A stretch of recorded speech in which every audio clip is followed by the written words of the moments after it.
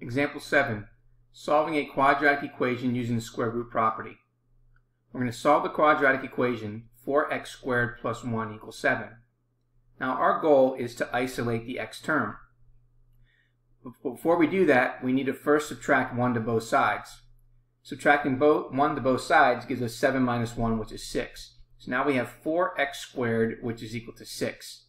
Now we still need to isolate the x squared term by dividing both sides by 4. So we get x squared, which is equal to 6/4. Now we could reduce this if we wanted to, but I would recommend that you wouldn't, because we already have a perfect square in this particular problem. Because in step 2, we're going to use the square root property by taking the square root of both sides. We have the square root of x squared equals, again, plus or minus the square root of 6 divided by the square root of 4.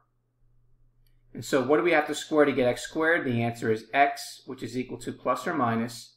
The square root of 6 is not a perfect square, so we leave that alone. What do we have to square to get 4 is 2.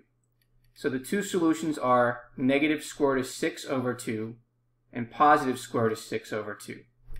And again, let's take a look and see that's where it crosses the x-axis at negative 1.225 and 1.225. Let's go ahead and check in our calculator just to verify that. If we have the square root of 6 and then divide that by 2, it gives us 1.225 when you round it to 3 decimal places.